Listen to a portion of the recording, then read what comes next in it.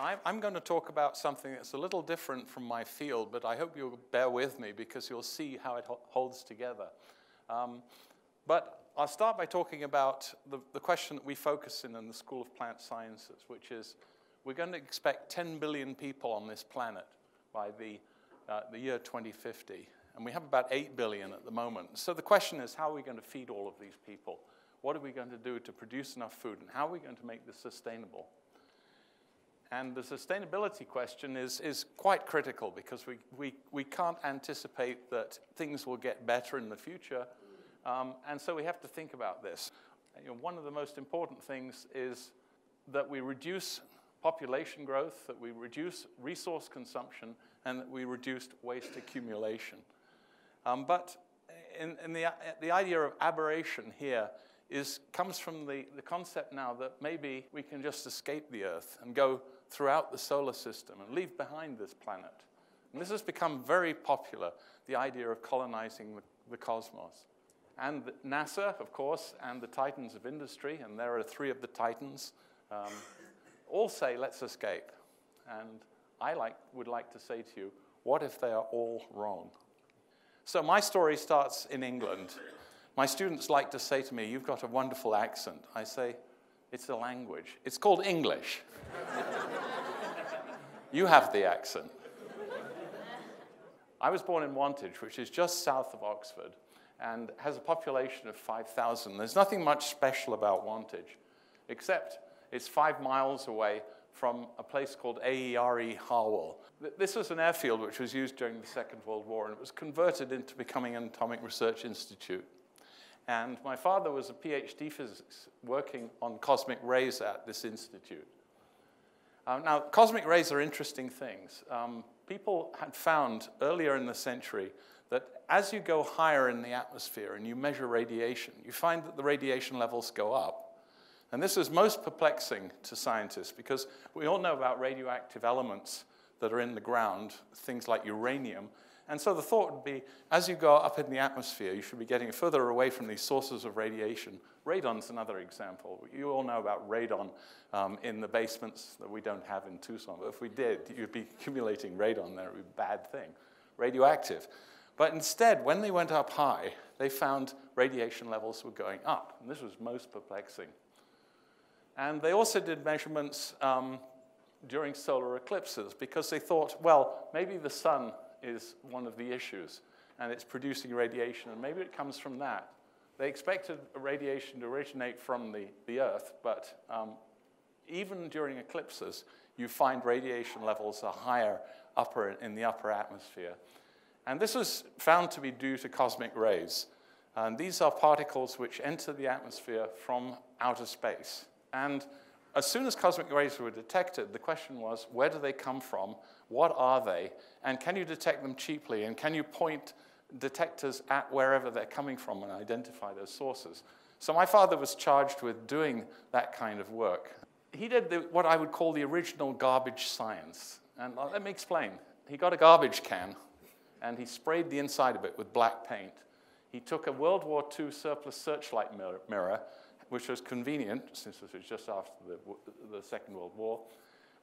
And he triggered it to make measurements of the lights in the sky when a cosmic ray hits a radiation detector nearby. And the prediction was that you would be able to measure the cosmic ray coming into the atmosphere by the light that it produced by interacting with the atmosphere.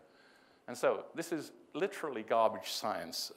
The cost of the experiment was very little. Now, look at Mount Hopkins. These are all the same things. These are all detectors which are detecting light, which is being focused onto a light detector. This is called gamma ray astronomy.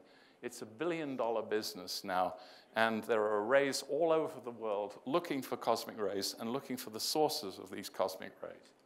So from garbage science to multi-billion-dollar science. Amazing, really. Why am I telling you all of this? What are cosmic rays? Why should we fear them? And why are we protected? These are immensely high-energy atomic nuclei. These are the things that are in the center of atoms. And they're originating from outside the solar system, and they're moving nearly the speed of light. And they're coming in all directions at us on the Earth. They have about 40 million times the energy of particles that we can produce on the Earth in our big collider machines. Each of these rays has the kinetic energy of a 56 mile per hour fastball. Well, it's not really a fastball because Mother Nature is actually throwing us a curveball or two, as you'll see in a minute. So this is what happens. You have the cosmic rays coming in at the speed of light. It hits the top of the atmosphere, and it interacts. It smashes into the molecules that it finds there. And this produces a cascade of particles and light. And the light is called Cherenkov radiation because a Russian, Cherenkov, was the first person to detect this. And this light is also seen in all those movies that you see, like the China Syndrome, where you see a reactor and it's in the bottom of a swimming pool. You see this sort of blue glow coming out. Well, that's Cherenkov radiation coming from the energetic particles that are coming out of the reactor and then producing light. The two things that are really critical for life on Earth are the atmosphere, which of course we breathe, but it also protects us from those cosmic rays. The cosmic rays are dissipated as they come through the atmosphere. They produce light. The light comes down to the ground. My father detected it. We detect it on Mount Hopkins, but it doesn't hurt us. And the other thing is the Earth's magnetic field. We have an iron core in our planet, and this causes a magnetic field which also protects us from radiation coming from various sources, including cosmic rays. So a major source of energy and radiation, of course, is the sun. And so 93 million miles between the sun and Earth. The magnetic field of the Earth is responsible for deflecting away many of the radiating particles coming from the sun and also from other parts of the galaxy. The problem about all this, of course, is if you go to the moon, or you go to Mars, there are no magnetic fields and there's very little atmosphere. There's no atmosphere on the moon. There's very little atmosphere on Mars. So that means all the habitats that we build there have to be underground to be suitably screened. The problem also is getting there. So it's going to take you at least 3 years to get to Mars. And if you calculate, between 1/6 and 1/2 of brain cells will be directly hit by one or more cosmic rays. In fact, our astronauts have already detected cosmic rays themselves as little flashes of light that they see. The cosmic ray goes into their eye, interacts with the vitreous humor in there, produces the photons, Cherenkov radiation, within the astronaut's eyes, which they then see.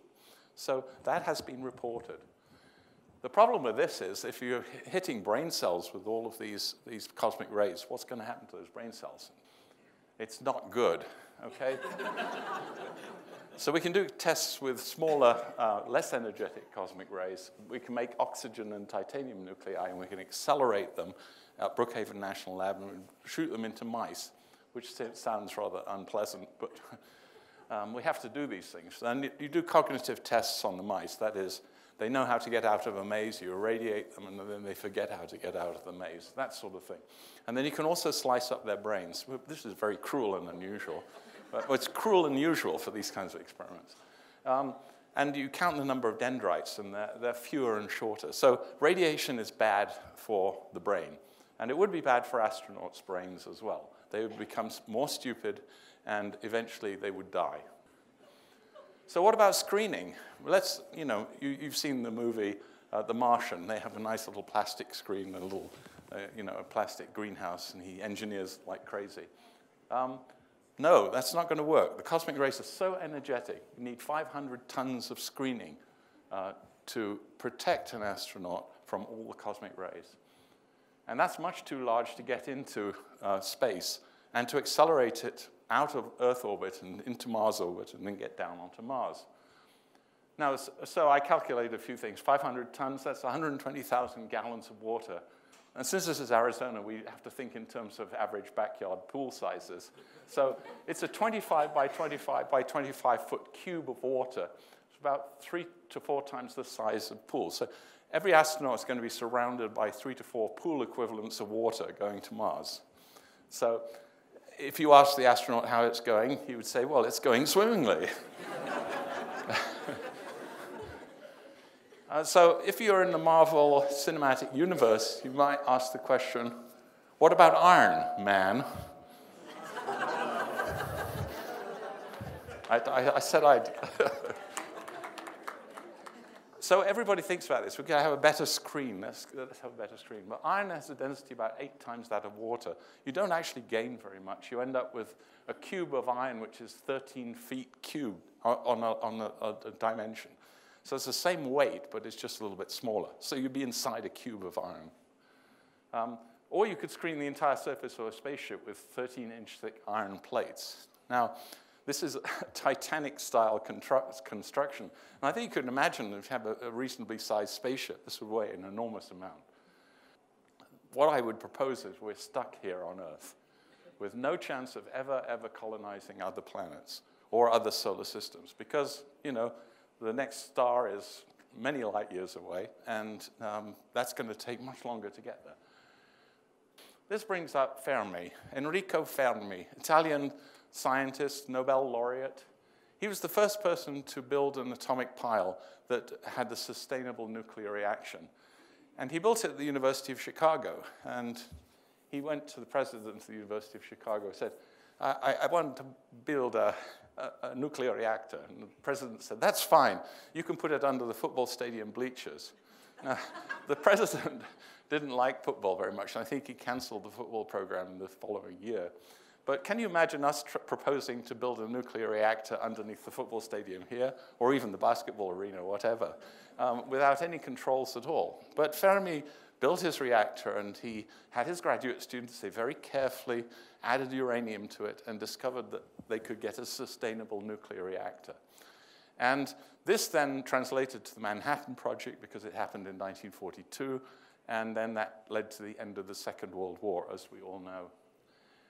But Fermi also came up with the paradox. After the Second World War, he was at a conference, and he was having lunch, and he suddenly said, "Where is everybody?" And they all looked at him, "Well, what are you talking about?"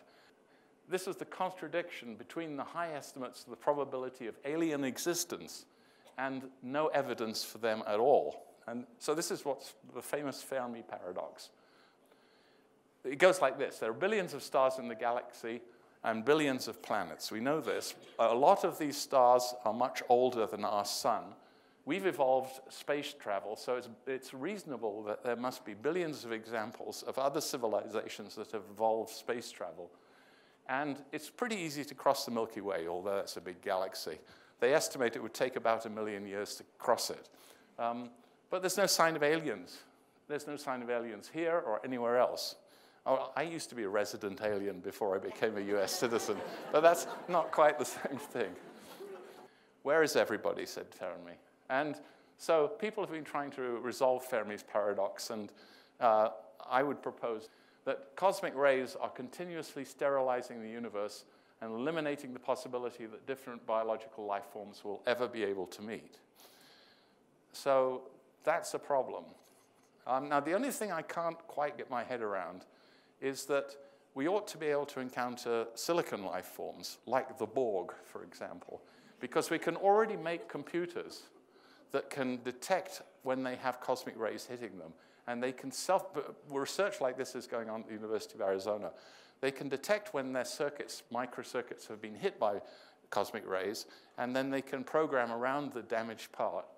And so the only other step you need is you need to have a large enough and complicated enough computer which has self-awareness, and then you might be able to be traveling through the universe in that fashion. But we don't see the Borg either, so it's a little puzzling. That I can't resolve yet.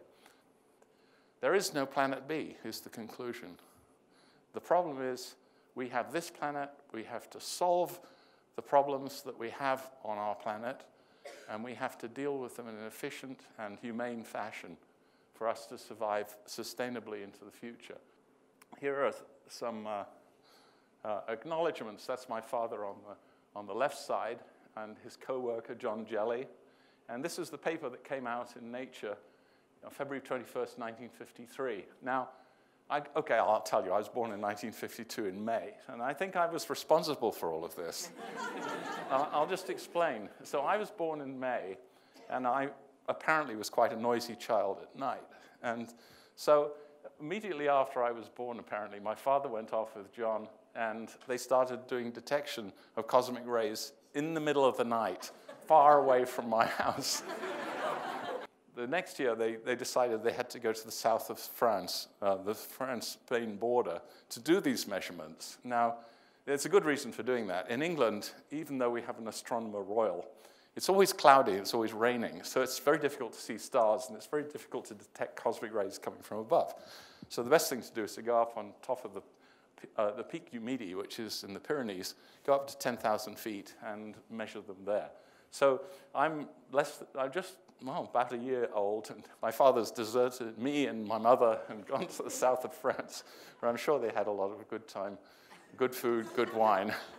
And they were successful in detecting cosmic rays, and importantly, showing that what they were detecting had an energy spectrum which was consistent with what they eventually found cosmic rays to be. So that's the story behind my family, and also the fact that, you know, in a sense, I was brought into the world, and by the time I was 1, my father had discovered that it would be impossible for me ever to get off this planet, which I feel is a little ironic or something. And that's all, folks. There's no planet B. Thank you.